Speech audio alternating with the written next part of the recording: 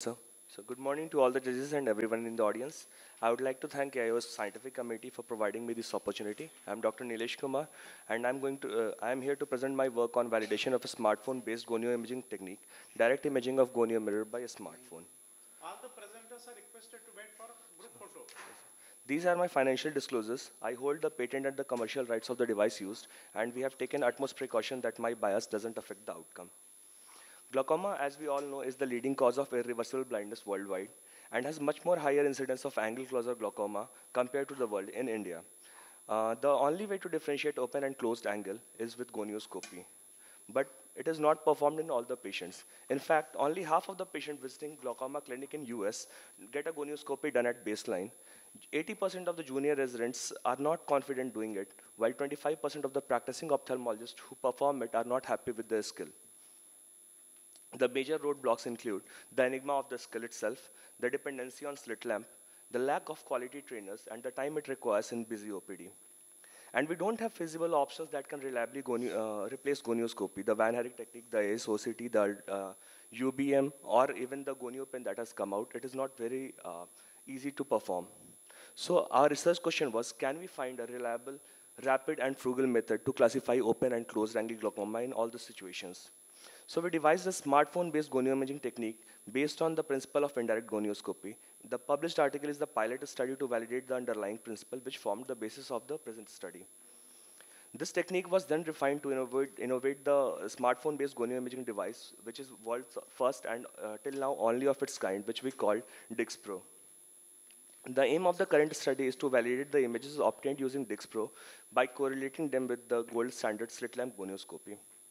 So it was a prospective single-center, single-mask validation studies conducted from April 2019 to March 2020. Sample size was calculated to be 222 images based on the previous pilot study. With the gradable image acquisition of 80%, we required 278 images. A single physician did the slit lamp gonioscopy to grade the angle. Another masked physician performed the gonio imaging using DixPro. 4-mirror gonio lens was used for both the procedures, and OnePlus 6 smartphone was used for obtaining the images. So this is how the device is set up for use. We place the gonio lens in the adapter, which by design aligns centrally with the optics of the smartphone holding segment, where the smartphone is snap fit. So we screw the gonio lens, we snap the camera, and a normal camera app is used. The lens with the holder is applied in normal fashion under topical anesthesia, and the patient is asked to look straight. When the patient is looking straight, the smartphone segment aligns with the center of the lens adapter, and you just click using the camera flash. So it is a diffuse flash-based imaging technique. So this is, with a single click, you can obtain 360-degree images if you are using a 4-mirror or 6-mirror gonio lens. The quality of the image was classified into gradable and non-gradable quality based on the criteria as adopted by Azad et al. For their ROP study, and the Schafer's classification was used to classify open and closed angle. The physician performing the gonioscopy graded the gonio images on a later date. It was completely masked, all the identification was removed, and another grader also graded the images, so we can have a inter-observer and intra-observer correlation. Both the graders were having no financial interest in the device, and IBM Spaces version 23 was used to calculate the Cohen's kappa coefficient. So sequential images were obtained. For sample size of 250, we attained 280 images. Out of that, 250 were of gradable quality. 55% of the patient had open angle and 44% had closed angle. The inter-observer agreement was 0.65, which signifies a substantial agreement, and the intra-observer agreement was 0.82, that was also a clinically substantial agreement, and even we targeted the trabecular meshwork pigmentation, and 91.6% of trabecular meshwork pigmentation was correlating. So these are some sample images that we obtained during our study. Angle recession with hyphema, iridodialysis cleft, a glimpse of the disc and mid-dilated pupil, peripheral anterior synechiae, Sampolsky line, plateau iris configuration, silicon oil, that is the inverse hypopyon, and synechias. So gonioscopy is an essential component of glaucoma diagnosis and determines the line of management. The current study provides a cost-effective, frugal, innovative, slit lamp independent method to classify open or closed angle that can be deployed on grassroots level. It provides a clear, gradable image in 80% of the photographs obtained with sufficient details to classify the angles. Our study reveals the prevalence rate of 55% of open and 45% of the closed angle, which is what the Indian population has. So thank you for the opportunity. The study limitation is that it is a flash-based diffuse illumination and not minimal illumination technique. So thank you. First of all, you crossed the time limit. Oh, sorry, sir. Secondly, as far as I know that the presentation which you are presenting here should not be published anywhere before presentation of Yeah, sir, this has not been published, sir. The underlying principle, it was not on the device, it was just a Gonio lens and a smartphone. the same thing. No, sir, this What device. is the difference between your article in the journal and what you are presenting? Yeah, it was a two-hand technique, sir, where there was no alignment.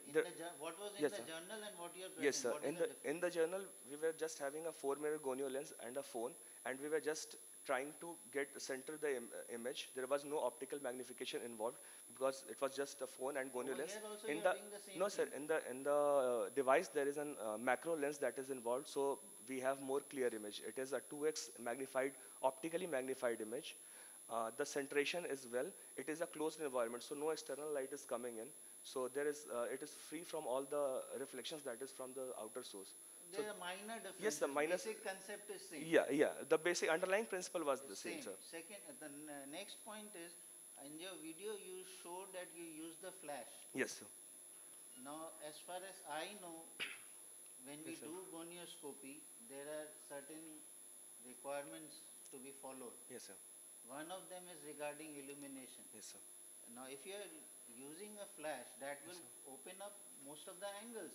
That will not help us to differentiate angle closure and open angles in certain cases. That Yes, is sir. why we are doing gonioscopy, Yes, to sir. differentiate. Not the clear-cut cases, angle recession and silicone oil, or Yes, sir. these things are very clear-cut. Gonioscopy is very important to differentiate in some cases where you think it may be an angle closure or open angle because illumination broadens up the angle and you are missing angle closure. So we are Yes, sir. we'll be missing this will give us higher open angles than angle closure. So, sir, can I? This is the most. This device has been in use for last 3 years, and this is the most common question. The first question that I get this is diffuse illumination, how it is going to work. So the pupil lag time, once we shine the light on pupil, the reaction starts at 300 milliseconds. There is one third second lag between the in the pupillary action, and the flash illumination and the image, the duration that it takes is 1/100th of the second. So even before the pupil start constricting, this is done. And we have a video proof. We have devised a slow motion videography where we shine the torch, we shine the flashlight, we switch it on, and in the slow motion we can see the pupil constricting and the angle opening up. So even before the pupil reaction starts, we click the image. That is the practical aspect. But theoretically, yes, we are working on it for the next devices where we can have an external light source where it can be controlled and it can be minimal. You are saying a Frugal-based smartphone to avoid gonioscopy. No, sir, not to avoid gonioscopy. This is just to do a grassroots level screening No, to why catch. why do you want to do this? Because you don't want to do gonioscopy. No, sir. This is when we go in camp, we don't have a slit lamp, and we see the patient, and then we bring the patient based on Von Herrick method or by signing temporal light and seeing the crescent. So we wanted to devise a method where we really know if it is a closed angle, a open angle, and bring the closed angle. Screening camp in villages. Yes, sir. We are using it. A thesis has already been accepted by DNB for the same, sir. Gonioscopy is much more simpler than this. This is a very difficult technique. So this is just to bring the patient so we can reduce the burden of closed angle glaucoma. We can perform a YAC PI. Okay. Yeah. Thank you, sir.